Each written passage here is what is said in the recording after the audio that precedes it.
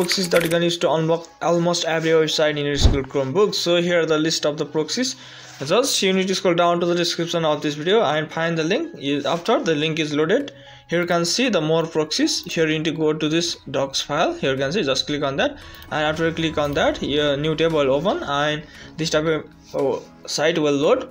Then here you need to press Ctrl and F in your keyboard and it will open the find pop-up. You need to just type black web here, and here you can see, just open any link.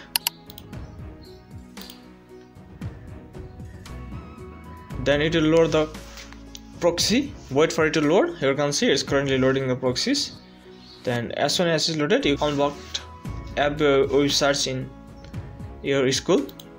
So here you type discord.com, then click on go and wait for it to load. Here you can see, boom, the Discord is successfully unblocked in your school Chromebook. Like that, you can use other proxies as well. Here you can see the list of proxies that is free and you can use it for free forever. So guys, that's the way how you can just unblock, and these are the proxies that you can use to unblock every website in your school Chromebook. So if this video helps, make sure to like the video, and if you're new here, make sure to hit the subscribe. I'll see you guys in the next video.